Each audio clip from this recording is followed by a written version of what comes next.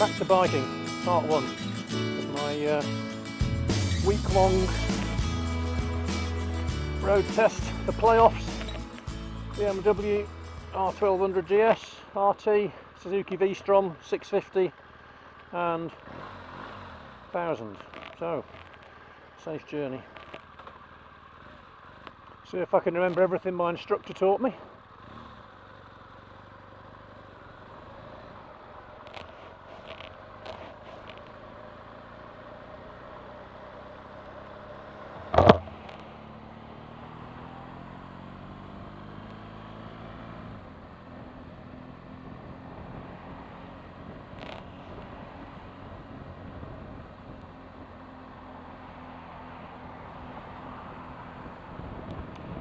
So, here we go.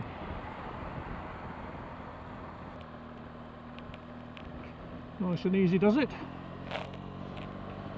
So let's go out for about 45 minutes or an hour or so and just see whether this bike is suitable for a back-to-biker.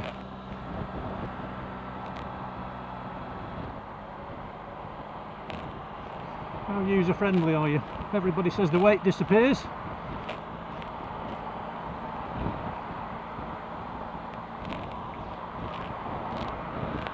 So far so good. It's a big beast though.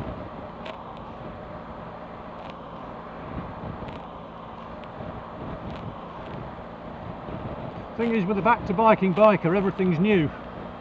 My helmet, my jacket, my reflective vest, my boots, my jeans, my over trousers.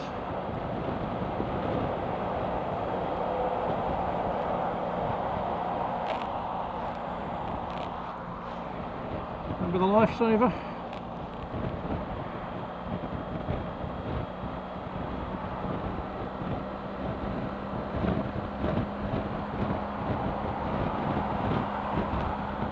So my idea is to not only test ride these, but also I suppose I struggled a bit trying to find information for someone who's been off the bike for, in my case, 37 years. How you actually climb back on again, the process you go through. So I've taken about a year to think this through. Looked at all the possible options, looked at what my requirement was, looked at the possible candidates. Had about 10 or 12 bikes at one stage, but over the last month or so I've thinned that down to the 1200GS, the RT, and on Sunday I had the opportunity to ride the two Vstroms, the 650 and the 1000, at a Suzuki cafe ride, which was really good fun.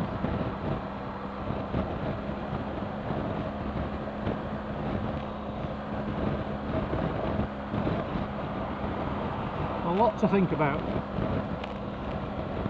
So today the plan is just take it very easy, get the feel of the bike. Could I see myself on one of these?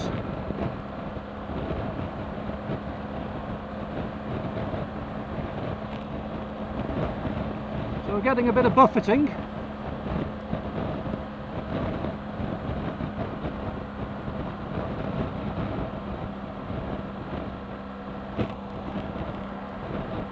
Check the mirrors every 8 seconds, so my instructor told me.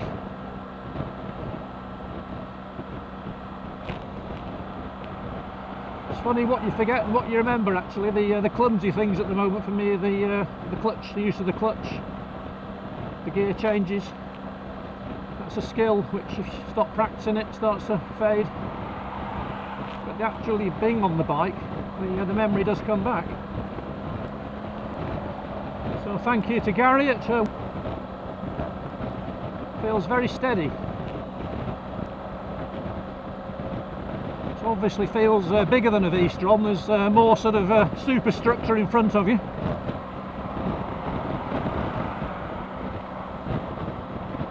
You get a real sense of quality though, just looking at everything.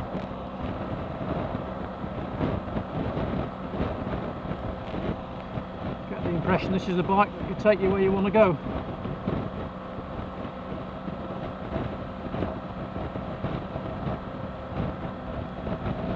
So what's my requirement then for a motorbike?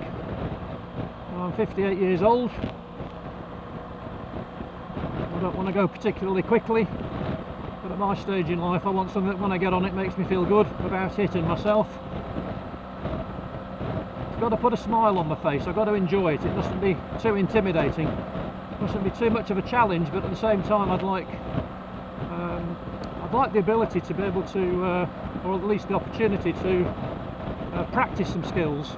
So I don't mind going a little bit out of my comfort zone, just don't want to go too far.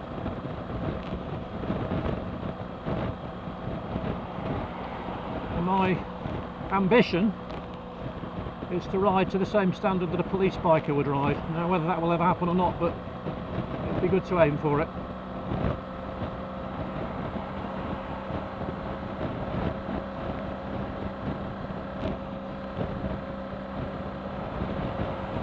So the other requirement is ultimately, you know, in the sort of medium to long term, maybe take a couple of tours in.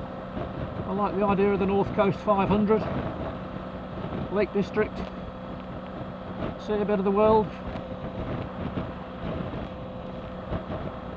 And already, just over the last 2 weeks or so, that I've actually physically been back on the motorcycle, I've just been bowled over really by how friendly the motorcycling community is, how generous they are with their advice. So there's a nice sense of friendship there as well. And it's something I can just do, just get on the bike and ride. So my requirement also would be for a bike that's not going to let me down. It's got to have all the idiot-proof mod cons on, ABS, traction control.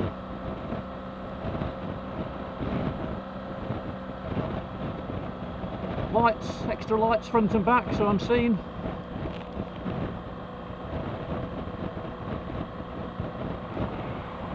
Got to be reasonably cost effective to own as well, so that's one of the question marks at the moment against the BMWs. The cost of owning one versus the, I would say, considerably lower cost of owning a Suzuki.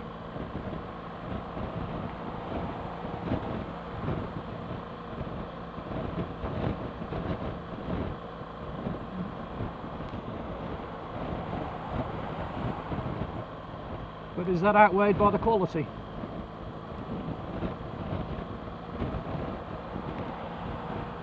Questions, questions.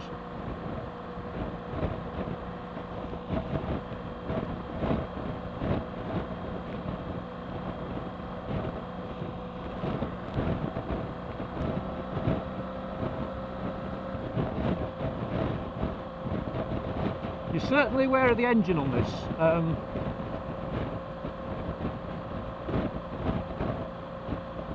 Maybe noisier than I expected it to be.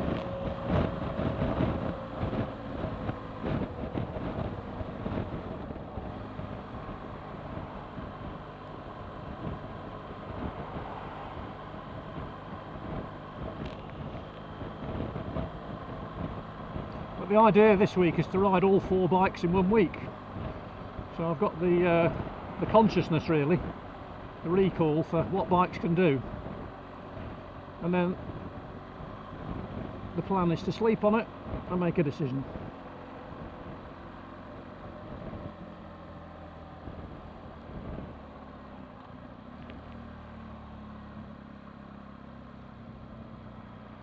So one of the advantages, of course, with the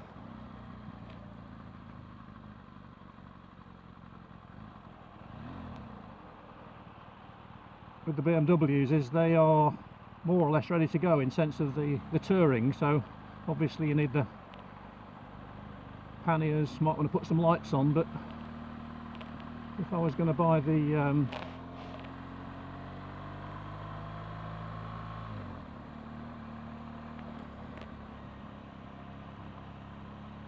Vstrom, then I'd have to invest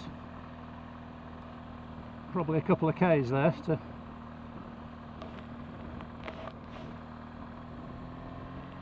bring them to a similar standard.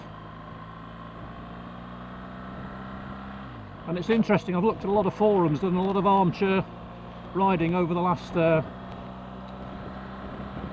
few months really, and it seems to be a big debate actually, the BMW R1200GS versus the Vstrom 1000.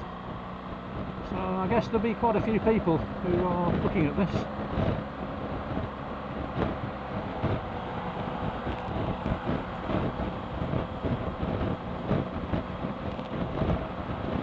Hope it helps. Go easy on me in the comments, because I've still in effect got the L plates on.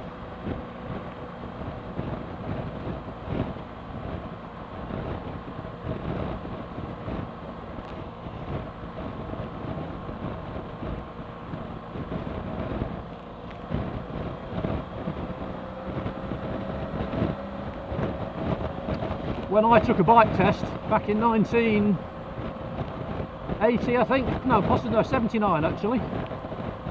It basically consisted of, you went out, you bought yourself a bike. So my biking history was, I started on a Honda PC50 with pedals, a wooden box on the back. My friends at sixth form college called it the Blue Flash. Top speed of 27 miles an hour, but it basically meant having to catch buses everywhere, so it was freedom. So upgraded from that to a Suzuki GT185, bought it from Vin Duckett's Motorcycles, Thornton Cleveley's. Didn't really understand gears, so set off from Vin Duckett's, got stuck at a set of traffic lights for 5 minutes trying to work the gears out, much to the consternation of the people behind me. Upgraded from that to a Honda 250 Dream, which was a beautiful bike, ran like a little sewing machine, although maybe it was a little bit underpowered, but it was a lovely bike, I have to say. And then from that, the sort of pinnacle of my motorcycling was the Suzuki GS550, an S registered one.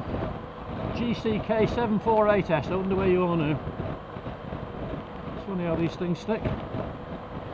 Then I passed my car test, so I sold the Suzuki, bought an FS1E. Everywhere I went, clouds of blue smoke behind me. I had a 50 mile round trip commute on that. Ran that for 6 months while I saved up for my car, which was a Morris Marina. And anyway, back to the test. So what you do when you're taking a test in those days was basically turned up at the test centre. There was a man there with a gabardine Mac and a Trilby hat on a clipboard. You drove around the block 2 or 3 times, and he wanders up, and he's going to give you an emergency stop signal, so he walks along the road in front of you. You've got to pretend not to see him, and then he basically raises his left hand and you've got to look surprised and basically brake. And the idea is you brake as soon as you can, you don't lock the front wheel, and essentially you pass the test. So that was the standard in those days. Bit different now, I think.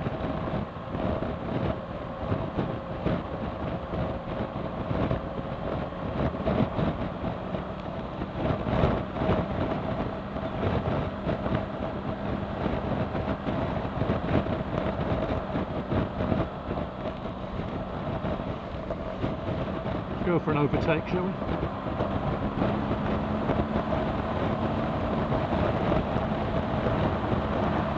Plenty of pull in 6th gear, even from the small speeds that I'm doing.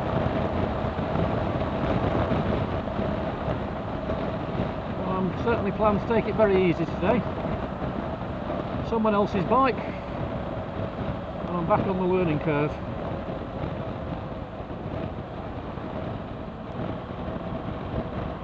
You've no idea how hard I'm concentrating right now, those of you experienced bikers who are watching this. Literally have to think about everything I do. Consciously incompetent.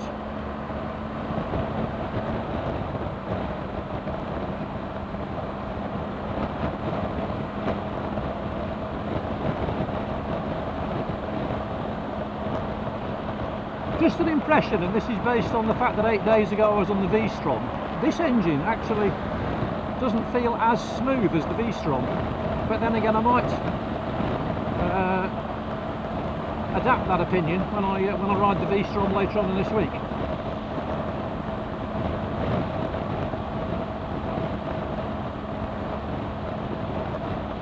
Now then, I think this is where I'm going to take a right turn. Here's so indicator, lifesaver.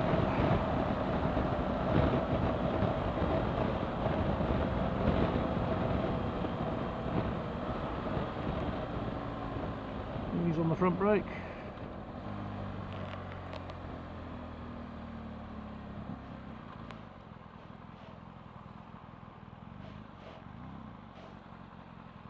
Not only am I riding a new bike for the first time in 37 years, I'm also on a new set of roads.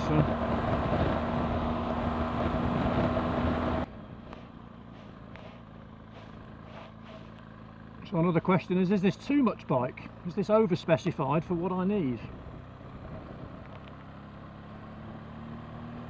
I've got a huge list of criteria, including distance from the dealer, servicing costs, fun factor, reliability, will it be able to tour, will I enjoy taking it through the twisty lanes,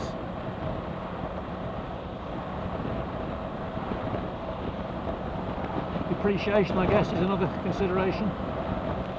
I think too often in life we get, what's the word, a little bit sort of fuddled, don't we, by the specifications, the bells and whistles. My Range Rover, I probably use 20% of its capability. Lovely car though, had it for 10 years now.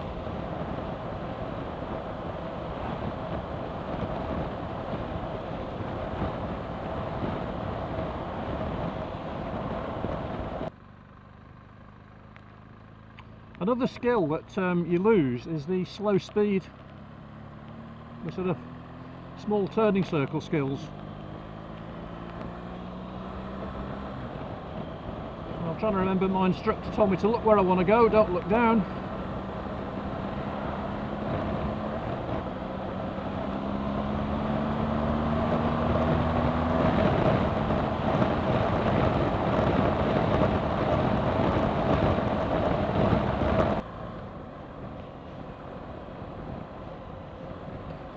Not an ideal day really.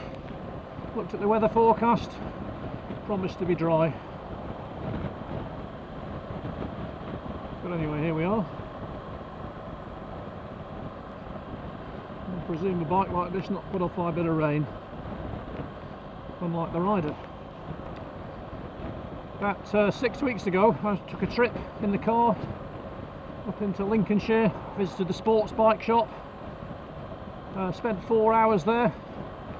A very patient young man called Chris who basically got me kitted out with literally everything. When you start from scratch, it's and everything's changed so much, you see, as well, because when I initially rode, you basically had well, if you had some money, you had a full face helmet. They never fitted properly and they were always third hand.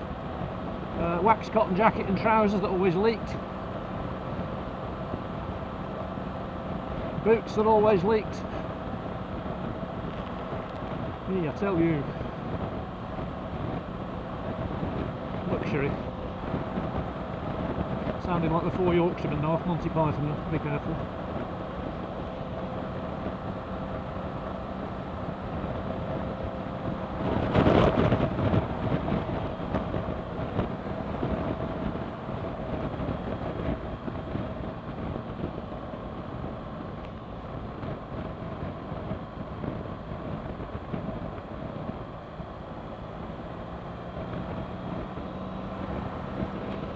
It's amazing as well how many people are really generous with their knowledge on YouTube. I found it so helpful looking at all these vlogs. I've ridden literally about 1 million miles in the last 12 months, sitting watching over people's shoulders on these YouTube videos.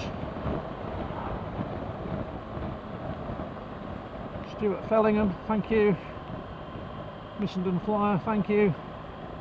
Chris on the Street, thank you. Spicy, thank you, and many others I've looked at as well actually, so thank you to all of you. Very generous with your knowledge, it really does help. So I think time to get off the bigger roads, the A roads, onto a few back roads.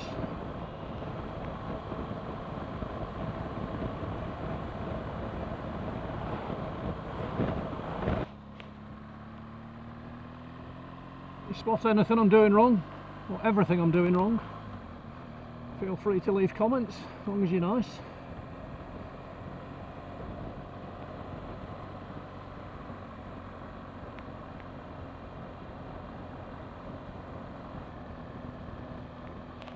when I was out with the instructor, I went to Bedford, and where we started from.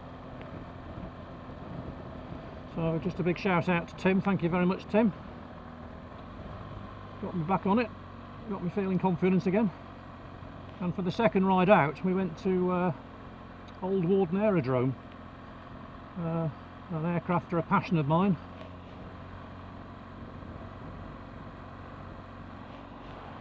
Spent 40 years building them. My dad flew a Lancaster.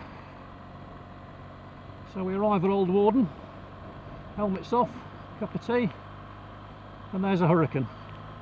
20 minutes later, up she goes. Sound of the Merlin engine, absolutely magic. If you're in the vicinity, I presume you know about it anyway, but just a strong recommendation really.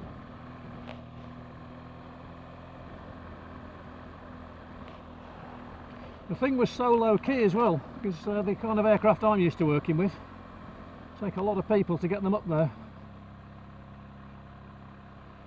This was basically one guy with an electrical trolley and a fire extinguisher. Very blessed to live in England. And one of the plans later for this YouTube channel, God willing, will be to do what I call some history rides. Another passion of mine. I'm quite into the archaeology, part of a local group. Get out metal detecting occasionally. Not find much, but it's a nice walk.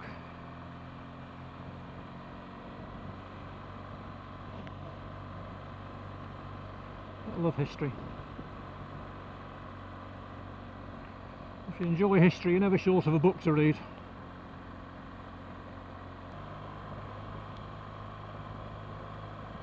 This is a bit of a test for me now, these little lanes.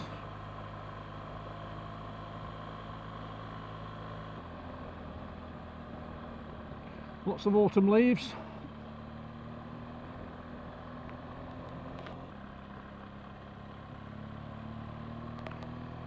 Very forgiving, this gearbox. I guess there's so much torque. There's obviously a very wide overlap between the gears.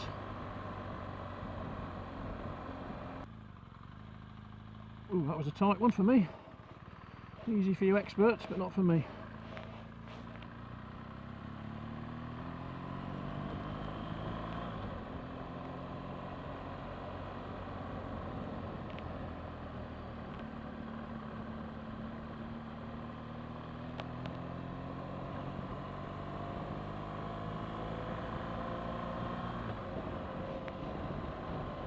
Nice not to have anybody behind me. This pin lock system on the helmet's working well.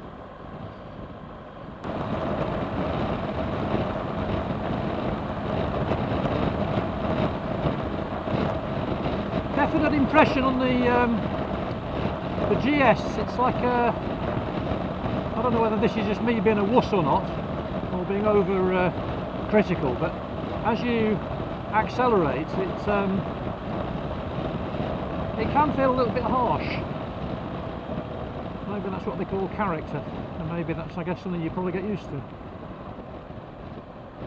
And I have to say, now I'm on it, it doesn't actually, because it doesn't feel particularly wide, because my initial impression was when I first saw one of these was just how high and how wide it was at the front, because it wasn't anything like the kind of bikes I've been used to riding many, many years ago. So you just forget all that. Actually, it's I suspect the GS is very much function over fashion. It's built to do a job.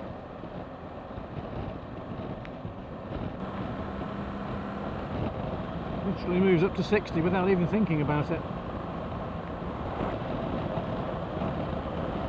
Summer gloves on today, that's all I've got. And these hand guards keep the blast off. No sense at all of hands being cold. It's probably about 15 degrees today anyway.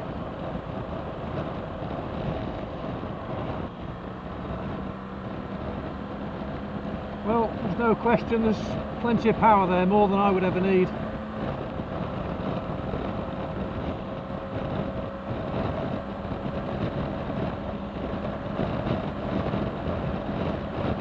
what got me into riding the BMWs. I'd actually crossed them off my list, but I rode the 650 Suzuki in the morning last week on the Suzuki Cafe ride, and then I rode the 1000. I think I'd more or less made my mind up on the 650, but you know, when you sleep on these things you think, oh, if only, would I really relish that extra power? You know, I'm probably only ever going to do this once, so only ever going to have one bike.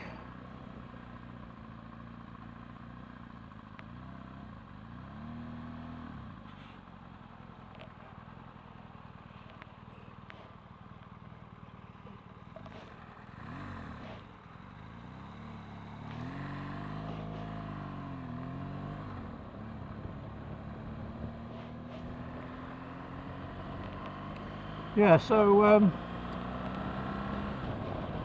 worked out it was going to be about 8.5k, something like that, for a Vstrom 1000 XT.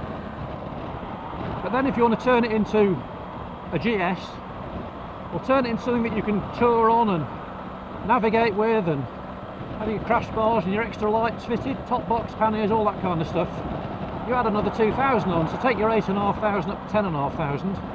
So you can basically have a new Vstrom XT 1000 excuse me, for around about 10.5k, I reckon, ish, or maybe less if the dealer can come up with something better. So you then go on to Auto Trader, eBay. 10.5k buys you a GS 1200GS, a couple of years old, anywhere between 5 and 10,000 miles on. And also a little bit more buys you the 1200RT. So then your dilemma then is, do I buy a new Suzuki, which is brand new to me with all the bells and whistles on, or do I buy a couple of year old BMW? But it's not that simple, is it? Because of course you've got the cost of servicing, maintenance, bits break and so forth, going to be more expensive. So that's what this week's all about, really, just trying to work my way through that that puzzle, and always reminding myself that it always comes down to the requirement. What do I want the bike to do?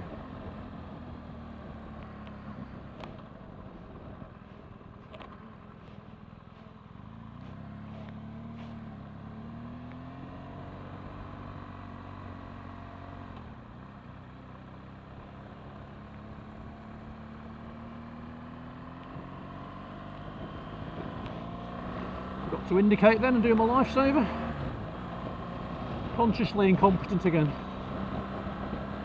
Yeah, so that's what it's all about. So I'm hoping to ride the RT next. I don't know if that's possible, but we shall ask. I think this is a lovely bike, but is it too much? Is it over specified for what I'm going to do with it, or would I grow into that extra capability?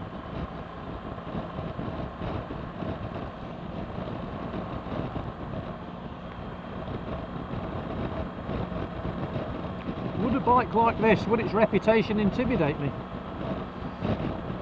Whereas if I got on a Suzuki, would it feel like an old comfy blanket?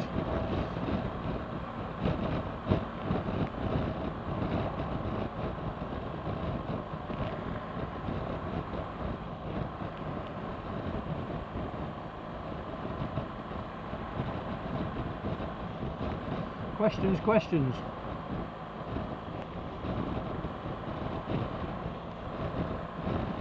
Very commanding road position. The bikes that I rode nearly 40 years ago, you sat a lot lower. You probably sat a good 6 inches lower, I would say. So the fact that you can look down on the world is actually gives confidence.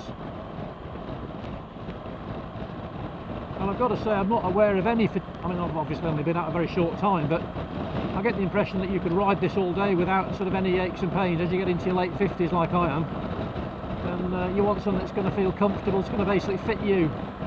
You don't want to have to conform to it. And the seat's very comfortable. The riding position, very instinctive, really.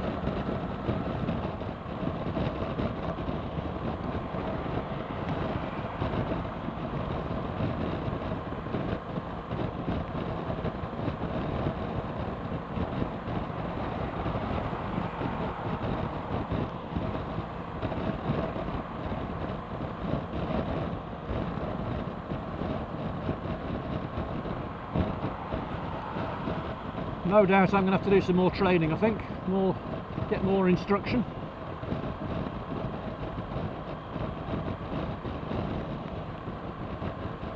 Be money well spent.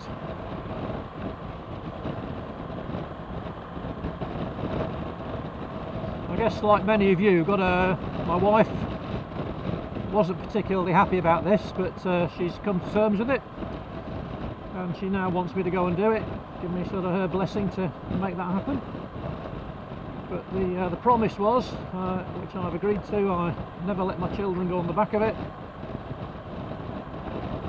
and also I've got to ride safe, so wearing a high-vis vest, I shall have extra lights front and rear.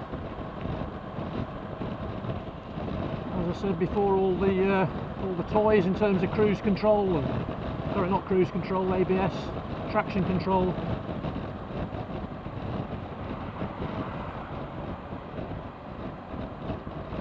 Risk mitigation.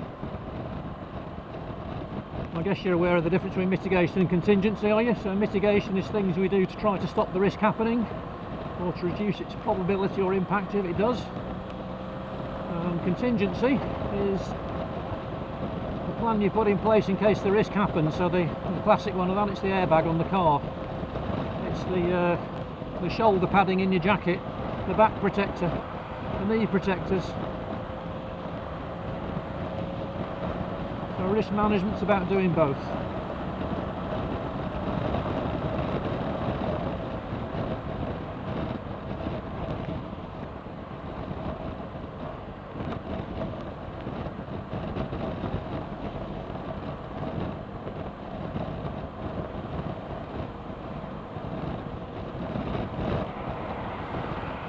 Ideally today I'd like to have got off these dual carriageways a little bit, but the petrol light's flashing, and also I don't really know the territory around here either, so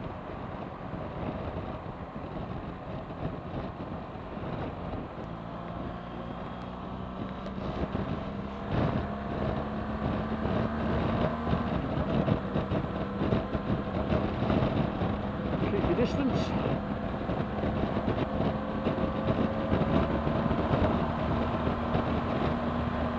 Quite a bit of buffeting, 70 miles an hour, but from what I gather on watching all these YouTube experts, is that you can cure that. Adjust the height of the screen, a vario screen on.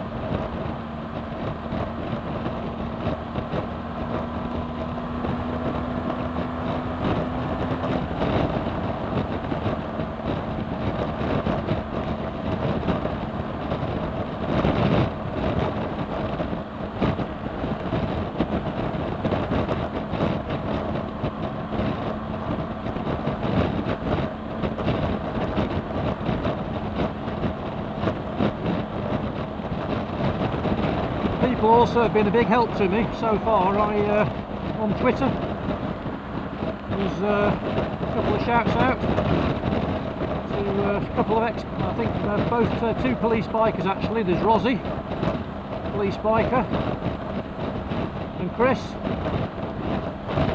Again, been very generous with their advice. I think it's Rosie that runs a really good blog. I read his article on cornering the other day. Also YouTube, I'm watching, I think is it Nottingham Roadcraft.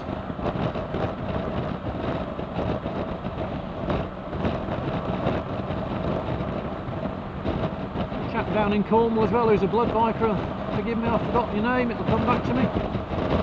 But again, just really helpful building a picture, but there's no sub.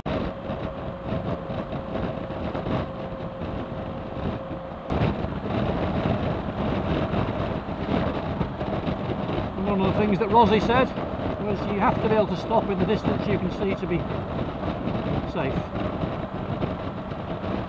So on that basis I'll just back off a little bit.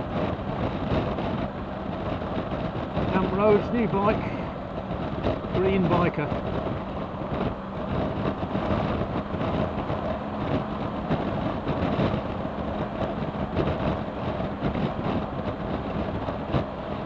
obviously, well, not obviously, but I'm a very experienced driver.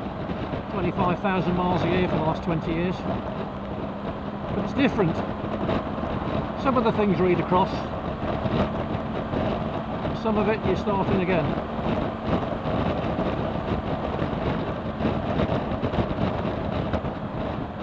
In a car, basically, you know, you get into a problem, you can usually just slam the brakes on and it solves 19 out of 20 problems. But on a bike, do that in the wrong situation, I guess you're asking for trouble. So.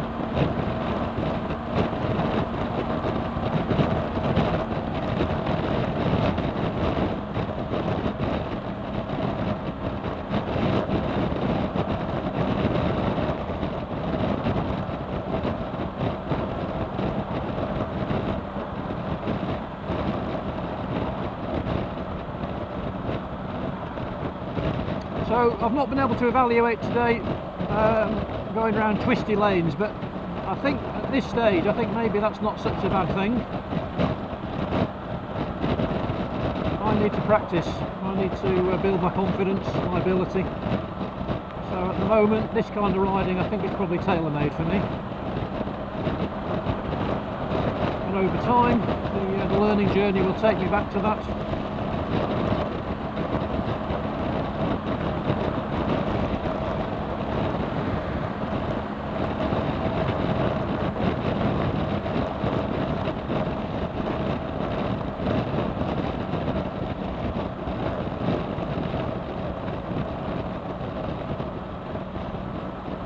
Coming back towards Northampton now.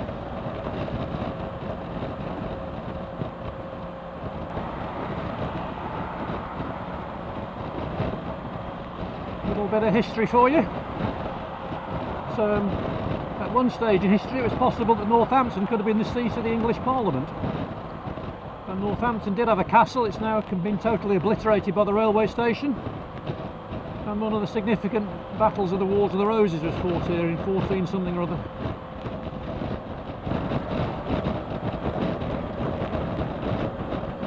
Behind the white van now, so I don't know when Missenden Fly whether you'd ever watch this, but dedicated to you.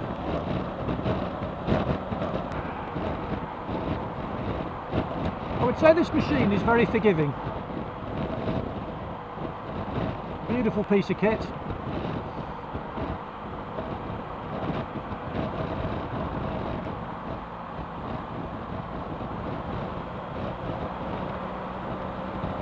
Get out of his blind spot.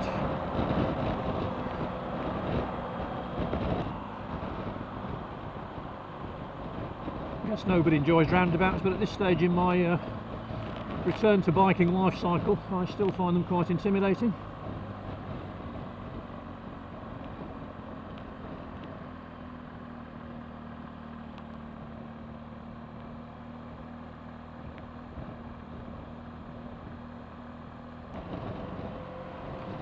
Again, forgetting lifesavers, forgetting to indicate.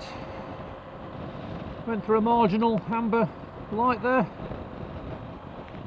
All things to improve on. As so often in life, it's the things you get away with that you learn from.